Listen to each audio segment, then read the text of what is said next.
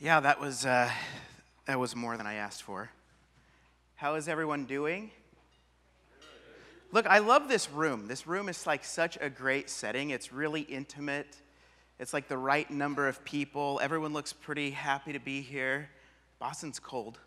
I'm from Salt Lake City, Utah, so yeah, it was about 16 degrees, but it's a little bit more of a bitter cold. So, who am I? My name's Nate Walkingshaw. And this slide up here really represents a lot of the things that I've done in my career. If I told you that thought I would be up on this stage talking to all of you, I wouldn't believe it myself. And the reason why is I started out as an emergency medical technician, making $7.14 an hour. And I invented a whole series of medical devices. I started in hardware, and then migrated from hardware into software, IoT, and then really took my career into software development.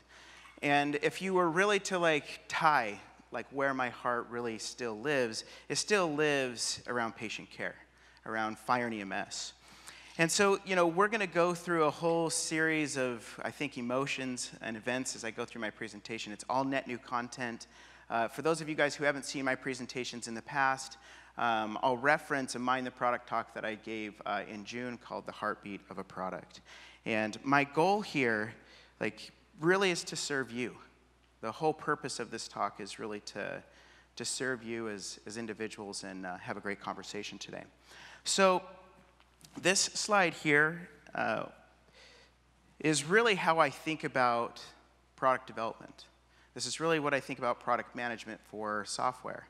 And there's a couple of things that I really, really care about here is that at Pluralsight, and I'll talk to you a little bit about more what we do, but we're the world's largest developer, IT, and creative training library in the world. And the mission of the company is to create progress through technology that lifts the human condition.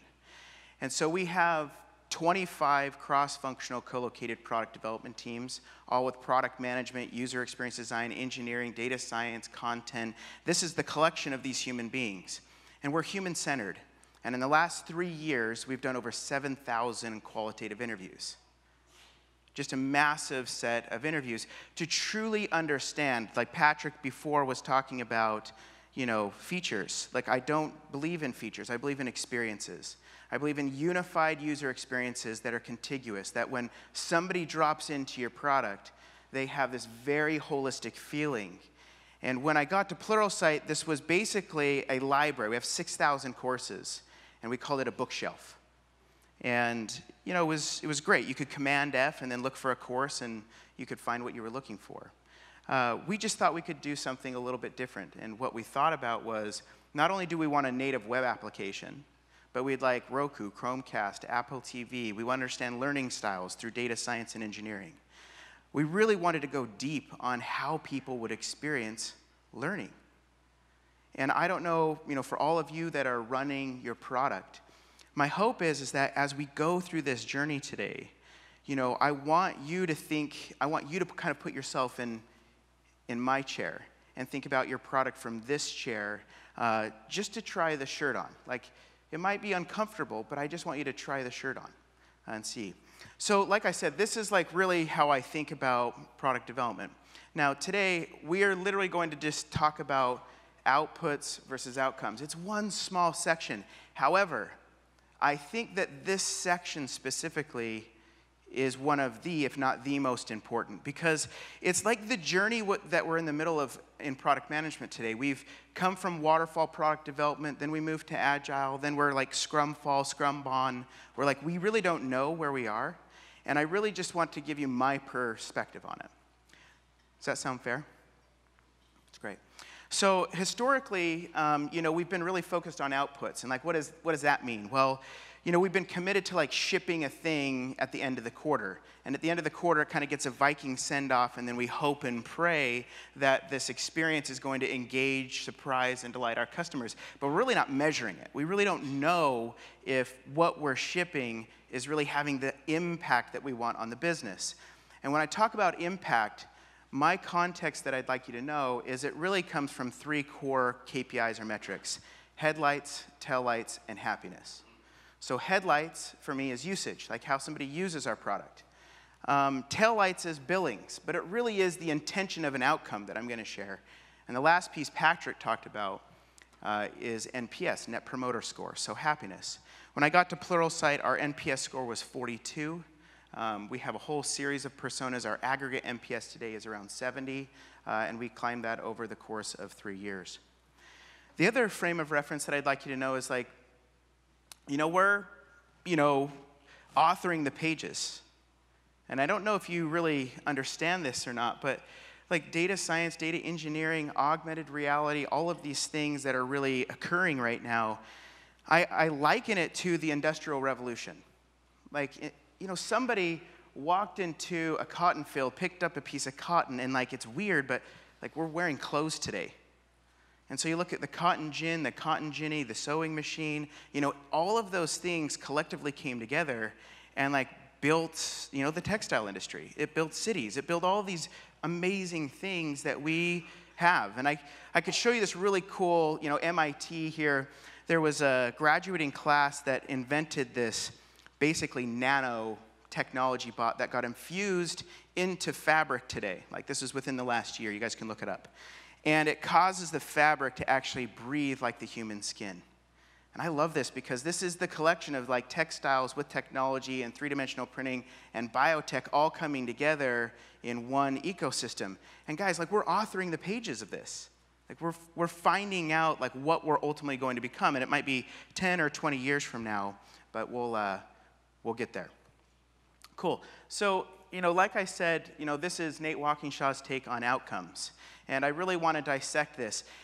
And if at any point in time you feel like this isn't helpful, you can leave. I don't want you guys to suffer through the presentation. That doesn't add value to you. So, this is creating the whole product story. The origin of this was really inspired by a lawnmower. And I know that might be weird, but I run every single morning. And when I go on this perpetual run, I've been thinking about the problem around outputs versus outcomes. And how do we get the whole entire industry around building software products around an idea that isn't committed to continually shipping just outputs? Like, they really dig deep around what an outcome for their company looks like. And so this is really the story of a lawnmower. So this is going to be fun. I'm excited to have this conversation with you guys. And look, if you guys, you can raise your hand and you can ask a question. I don't want you just to spray and pray out here. Feel free to raise your hand and ask a question. Okay, so, what do I usually do? I usually sit down in a room and I ask someone to draw a lawnmower. And, Mike Baird, the guy that helped me design a lot of this presentation, he actually illustrated this lawnmower. And then when I ask him to draw a lawnmower, I'm like, hey, would you mind telling me, the most important parts of a lawnmower? Could you give me the morphology of it? Could you design it for me? And inherently, this is some of the things that happen. And I'll let this build out. So would you guys say that this is probably some of the things or some of the elements that you guys would pull out around a lawnmower as the most important? Yeah, okay, cool. So the next thing I say is, would you mind placing the word team? And man, this concept is so cool when it comes to fruition. And I have no idea how Honda does this. This is all just a story for context for that I made up.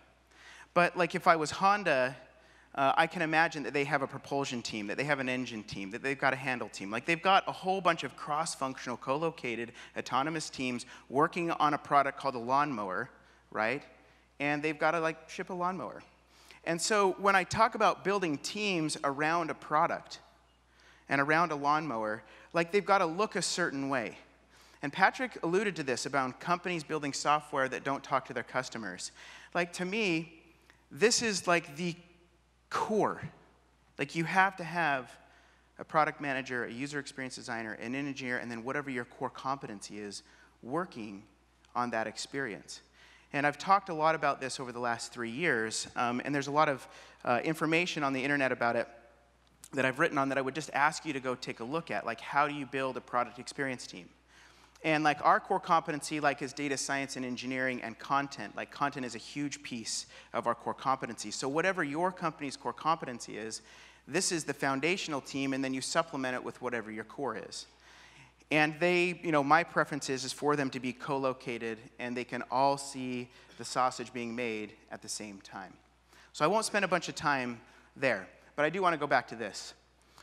So when Honda gets together and they go design their lawnmower, not only let's hope that they've organized the teams correctly, let's hope that they're cross-functional and co-located, and then the thing that I've drawn in the inside of here is the intention. This is an outcome, okay? And the outcome is very different from the use of how a product is used.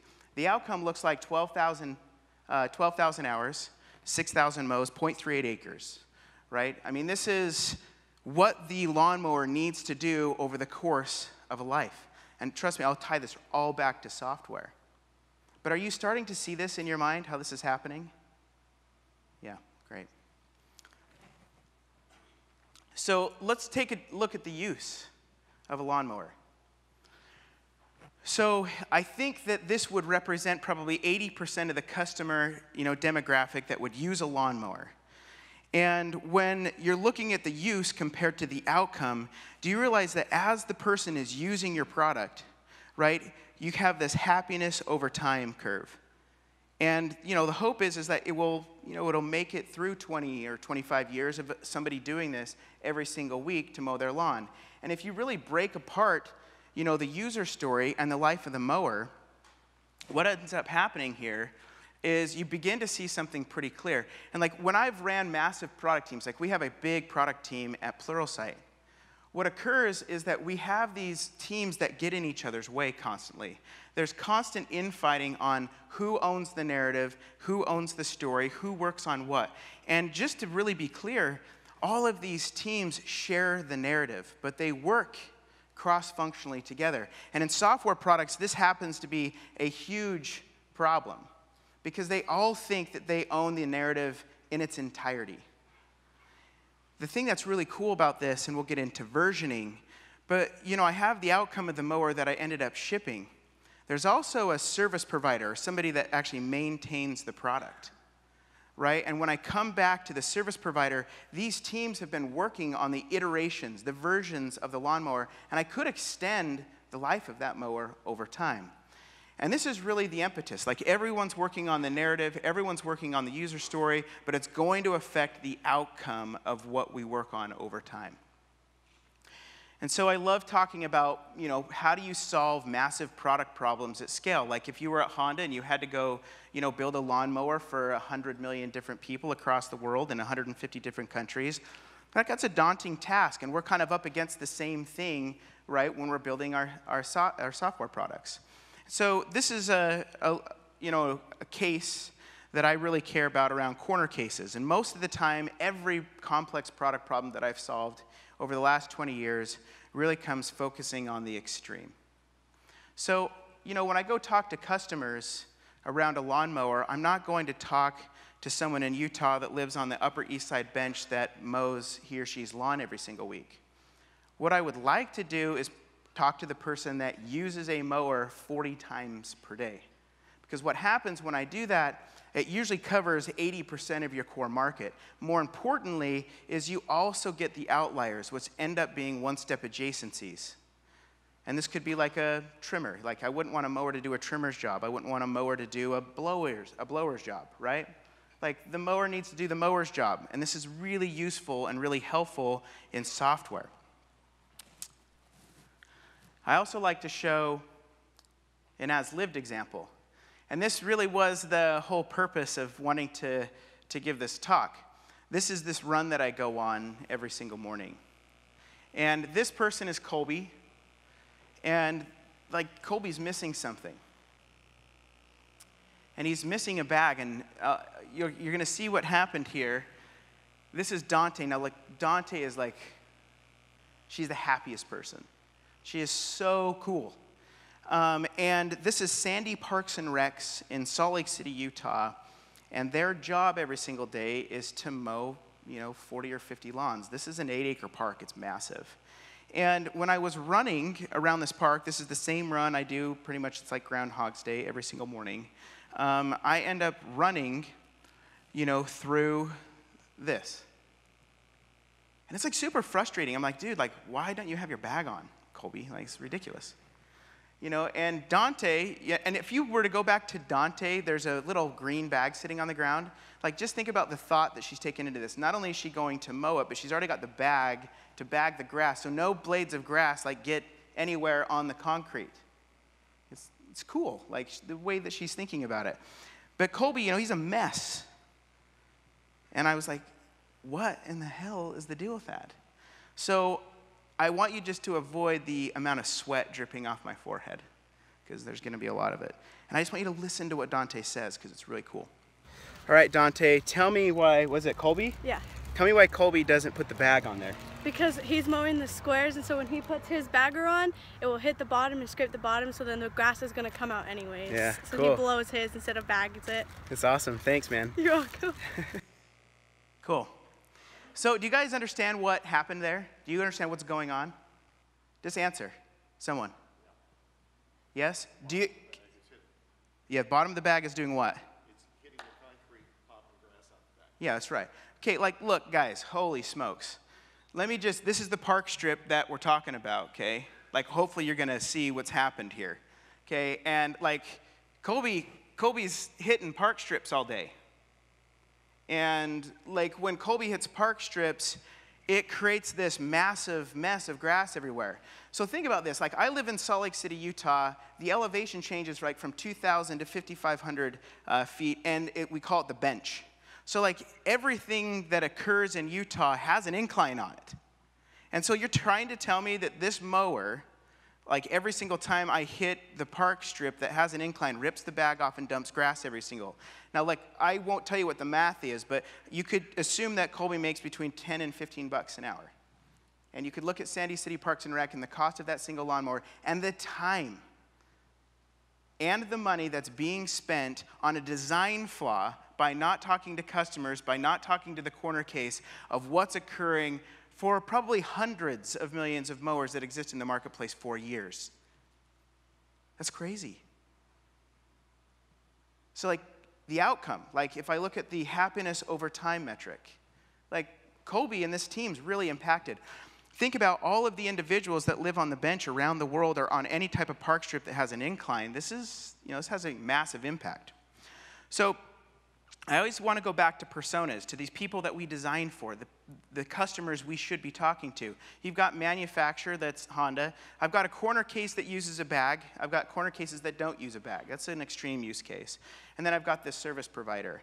And the way that I want to measure the impact or the outcome of this is really, happiness over time. And so I wanted to plot out a graph around how this occurs for me. So on this far right one, this isn't me. This is more like my father-in-law. My father-in-law is, like, amazing. He's had his mower for like 30 years. And he services it. He takes it in for random service. He, winterizes it and does all that stuff. This also isn't me. This is really me. Like, I use a lawnmower, and then I never service it, and then I replace it like every 5 to 7 years, and Honda loves me as a customer. I wished, and you could look at, like, total wallet share for services over time. Hopefully your mind's going there. You could look at replacement cost of mowers, like all of these different people that are thinking about using this mower at scale. The other thing you can count on with users is, like, peeps, they be doing weird things with lawnmowers. This is one thing that you can count on. And I just want to say, like, when you're designing a product for scale, we tend to listen to these types of customers, like when you do customer interviews. You listen to the loud majority that tell you that there's a problem with your product, and when in actuality, they're not even using it through your intention, through your outcome, through the 12,000 hours, 6,000 mows, 0.38 acres. They're not following the simple narrative that the cross-functional co-located team is on. they're using it like this. It's weird. Like I wouldn't want to build a team around that use case or that narrative or that user story. You could imagine what it potentially could look like. And that brings me back to versioning and how you think about versioning your product and versioning the lawnmower at scale. So I'll go back to that simple narrative. You know, when these teams are working, you know, cross-functionally on this narrative, each one of those teams is going to pull just a sentence out in it. And this is the thing that they're going to perpetually innovate over time. So again, I always want to come back to Honda, and this is just a regular push mower.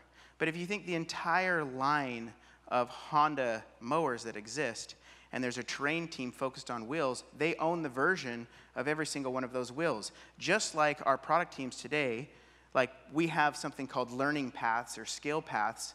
They own skill paths in perpetuity forever and the version control of that. They also own an outcome in our product called the time to learn, or the time it takes someone to effectively apply their knowledge. And so, you know, when you're thinking about versioning, they thought about, you know, this was the gas cap that they designed, and this is an ungloved hand. Well, then they also think about what a gloved hand or maybe a new, you know, round gas cap could look like and how that affects, you know, retention and happiness over time. You're constantly thinking about that because, look, it can go either way. You could launch something into a mower that they come in for a service interval or launch something into your product and happiness and retention goes down. So you want to constantly put metrics into your product that's monitoring retention to find out what the likelihood to buy, what the length of stay, what the usage, all of these key components that we care about driving usage, billings, and happiness when we're versioning these experiences really matters. Does that make sense? Yeah, I see a lot of nods. Great, you're awesome. Cool. Okay, so I'm going to go all the way back to, you know, something that we care about a ton, which is tying this back to software. So like I said, you know, I work for Pluralsight. This is the browse page inside of our software platform. And I would just ask, you know, what is your intention? So I know our intention within our product, and this could be akin to the same outcome that I've given you for the lawnmower. And the intention of our product, or the outcome of our product, is this time to effectively apply learning. Like, we're a learning company, so we better care about when a human being comes into it, they actually get taught something and then apply it in their life. And like, for us to come up with the outcome, it took us 3 years to learn that the time to learn and the time to effectively apply that knowledge is the key metric that we needed to care about around our outcome. It took us a long time. So I would ask you, you know, do you know what your intention is for your software product? Like, do you know what the outcome you would like to have for this person at the end of your narrative, at the end of your use case, at the end of your story? And so, and again, this doesn't directly apply to Pluralsight. It should apply to the way that you build products every single day.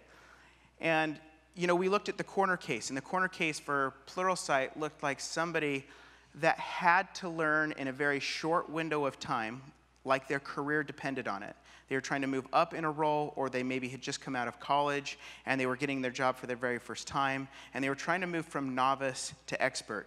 And we're in 150 different countries, 3.5 million accounts, and so we were able to look at that section of hyper users, and trust me, it solved the problem for nearly everyone in our product at scale. And I'm going to show you how it worked. So this was, you know, our corner case persona. You know, there's lots of goals and objectives that each individual, that this specific learner, and it really just solved the problem for persona B. Takes a minute for this to build. I've got persona C. It looks a lot prettier on these monitors, guys, I promise. We cared a lot about the fidelity here. And then we've got all of these different goals. Now look, I've got 3 different personas, and depending on the size of the company you're calling on, it's going to yo-yo. This one person, right, if it's a small and emerging in a commercial company, all 3 of these people could be one person. Or if you're a big enterprise company, these 3 people could be totally separate human beings. But the things that they're going to do within your product experience are going to be very similar. And it's a shared outcome. At the very back of this is how your product's going to stitch an experience together to create an outcome over here called time to learn. All right, so I want to wrap it up. Yeah, I think the biggest piece for me is, when you get together with your product organization, leading with an intention and leading with an outcome is probably one of the best things that you could possibly do.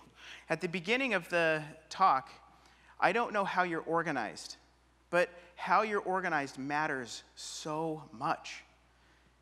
If these teams aren't human-centered, if they don't have product management, UX, and engineering building the simple narrative, building the product all holistically together, and then talking to the customer before they ever build a thing, I think you're really going to struggle to have product market fit. The other thing is that when you don't build the right thing, when you don't ship the right version, and the engineering team gets to see customer relation or customer dissatisfaction, man, does it massively motivate the population of engineers to go solve that problem over time. The other thing is, they want to write the user story or the narrative with you. The shared outcomes and shared narratives, I think that's just systemic within our products and a problem that we're working to solve. I think data science and data engineering is really going to help us. And measuring happiness and retention and versioning your products over time is really, really key. So the last thing I'd wrap up with is just, I've written a ton of this. You guys are getting a very small subset of the overall narrative and story. There's a book that I wrote called Product Leadership, and there's a ton of content and medium types out there. And the one thing I would like to do is just give Patrick and Price Intelligently a plug. We've used these guys for the last 3 years, and when I got to Pluralsight the first time, our pricing was a mess. It was an absolute mess. We really were a B2C business, and we built an enterprise, B2B platform over the last 3 years. I mean, we just didn't have an enterprise-worthy product. We were mostly small and emerging and mid-market. And Patrick and this team really helped us partner. And the way that I thought about them was really from the financial perspective, was they're kind of like my audit committee. They're my third party, neutral away from my confirmation bias on what people should really experience. And they offered a perspective and a view from an analytical perspective that we really couldn't bring to the table. And so, look, if you guys aren't using, Price Intelligently, I'll encourage you guys. Thanks so much for the time. Thanks. Got some time for some Q&A. I know we have some mics mics out. Q&A, Who's got a okay. question? Anyone? Over here on the left. Hey, Nate. Great Hey, talk. Thanks, bro. You had a question, or you were talking about having a metric that everyone can kind of look to. And you were talking about reducing time to applied learning, right? Or application of learning. Yeah. That's a really lagging metric to me. Yeah. Something like Pluralsight, if you're learning Angular and applying Angular, how do you, one, not annoyingly survey the crap out of everyone to find out, hey, did you apply Angular in a da-da-da-da-da? And then on the flip side, how do you empower a team to give them more leading metrics, and how many leading metrics do you have to use that you can kind of react to? Yeah, dude, it's an awesome question. So, like I said, the time to learn and the time to effectively apply learning, that metric that we came up with, I mean, it really took us the compilation of 3 years. So the thing I would say most importantly here, and I would ask first, do you even actually have a lawnmower, right? That was really the impetus. At Pluralsight 3 years ago, we didn't even have a lawnmower to drive people to those metrics. And so this was, through 8 acquisitions that built a holistic experience that we could actually say we've got something that could really change learning for the world. So that was the first thing, is asking ourselves, do we even have a product that actually does the job that we intended it to do? The second thing was us understanding the behavior of those learners. And I think, I would just give a huge shout out to the data science and engineering world for us. We didn't have a metric other than the early metrics that I think the rest of the world is using, which is really headlights, taillights, and billings. And that was our North Star, man. We didn't have anything other than usage, which, the way that usage worked was average logins per learner. So did we actually go from 3 logins to 12 logins? That's how rudimentary the metric was. Right? When they were inside of our product, did they go from 3 minutes of viewing videos to 12 or 60 or however many minutes? So we used that as a metric early, early as our beacon of hope. We really didn't start understanding behavior, human behavior, on like learning styles. And what I mean by that is like, if I look at all of you, you know, from my perspective as the CXO at Pluralsight, like all of you guys learn differently. So I know that I've got a bits and jits learner. I know that I've got a just-in-time learner. I know that I've got a high focus and low focus learner. I know that some people will like look on their phones and just listen to me. Well, our product had to figure that out, like figure out who those people were, how they learn, and how they close that learning. That wasn't done through qualitative research. That was done through machine learning. It was all correlation and causation for us. So, you know, to answer your question, it's pretty complex and super deep. It's something that we're in the middle of on a daily basis with our data science and data engineering team to try and understand the learning modality, you know, the learning type, the learning style, and then provide it in a really meaningful way. And the way that we've solved that problem in the past is by those three, what I feel like are kind of empty metrics, and now we're really putting some teeth and some rigor to it. Does that help answer the question? Cool, man, thanks. It's a great question. Yeah, that's great. I'm just curious, you've got your, in terms of your organization, each team has its own experienced designer on the team. Yeah. How do you have a cohesive experience across all the teams? How do you organize for that? Yeah, it's a great question. So for those of you guys, he's asking how, you know, we organize all of our cross-functional co-located teams on one experience and then also create continuity across that experience. Is that true? So the story, all the pages of your experience can come into the same book. It's the same font, same style. Yeah. Yeah, so that's great. We, Dimitri actually owns the UI design. So like the font, everything that you would see in the UI kit for our entire experience is owned actually by a UI team.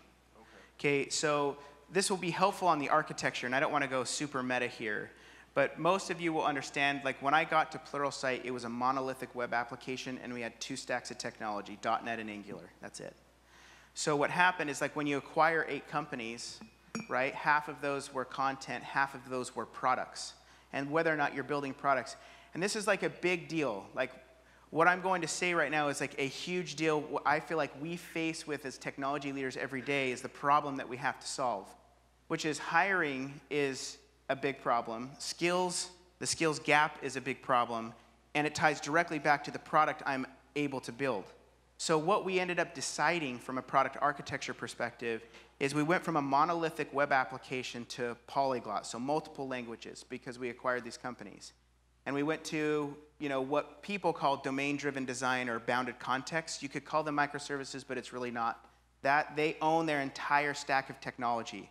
So continuous discovery and continuous delivery. They own the entire experience. And that has DevOps, security SecOps, data science, engineering, content, product management, user experience design, and engineering, and they own that experience. So when I said, hey, we have skill paths, or we have our course page, or our browse page, just like this narrative, those are product lines, all coming into one unified UI, right, of that experience over time.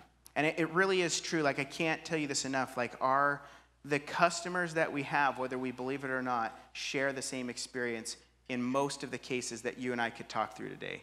Like a CTO could be an author, that could be a skills development leader, that could be a learner. All of those people show up in our product the same way, based off of years of experience. It's a really fascinating exercise when you really dig under the hood. But it's a shared UI. We call it UI nav. And basically what I showed you on that browse page, that left-hand side, UI navigation is shared across the entire experience. It's a great question, man. Wow. Yeah, one more? Yeah. There's a mic right behind you.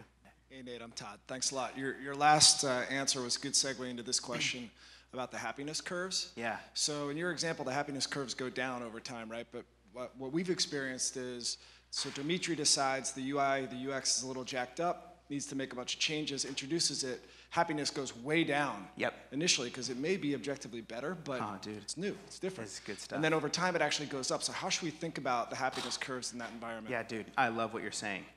So look, when I got to Pluralsight, I should have showed the team, like you guys, my team out here. I should have showed you guys this. The first page that we got to Pluralsight on, and I would just recommend you do this. It's called a hotspots drill. The hotspots drill is look, if you have Google Analytics, just look at where all of the human beings coalesce inside your product. So at Pluralsight, I'll just tell you, like it was on 2 pages. For buyers or CTOs, it was on the analytics page, of course, because they wanted to find out what people were doing. The second page for us was our course page. So 93% of traffic inside of our core web application existed on that page. And dude, we had to do something called reinvent the course page. Yeah, it was a real barn burner. Because we had light UI, okay, and we went to a dark UI navigation. And what I would tell you is that your users don't know the entire narrative that you're trying to ship. Like you're shipping a very small part of the ultimate rewrite that you're going to show. And you need to ride the storm. Like it's going to go down. And so I would say Net Promoter Score was 41. When we relaunched the course page, our NPS dropped by 37 points. Okay, and we rode the trough out for probably 90 days until we launched Browse and Faceted Search. So that was the complete, it was basically discoverability of products in our core experience. We knew we only had the capacity, a small engineering team. We're only 8 individuals when I got there. We're 400 people now. But we were only 8 developers, no product management, no UX design, and we just replaced the single page. And we paid the price, man. I mean, it was brutal. And then after about 90 days, we launched the new experiences, and then NPS jumped almost to 60. It was massive. Then likelihood to buy and length of stay went up. Average login per learner went from 3 to 12. Average session time went from 3 minutes to 11 to 60 minutes. It was a massive change for the whole product. And so then we knew we had something that was really going to stick with the customer base. It's a great question, man. Wow. Yeah. That was awesome, man. Cool. Yeah, appreciate it. Thanks. One more for Nate. Yeah. Thanks, brother. That was Yeah. killer. Cool.